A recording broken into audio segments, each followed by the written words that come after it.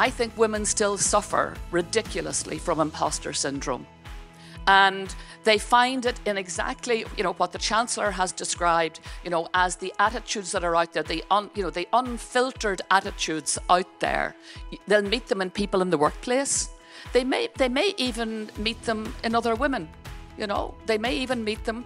There are the petty jealousies that drag up and dredge up all that history and can throw it at you and challenge that space inside you that needs the support that honestly men seem to be able to create that more natural support base than we do. 35 years ago, I went on a cookery course with my husband and he baked a loaf, right?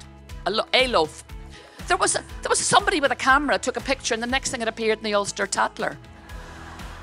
For 35 years, people have been coming up to me and telling me how lucky I am married to that great baker. He never baked another loaf in his life. Ever. So, men have luck that we don't have. They have systems that we don't have. We have an embedded system that is negative, has been historically negative, and it's up to the women in this room and others, and the men who support us to get rid of that negativity. We just got to drill it out, girls,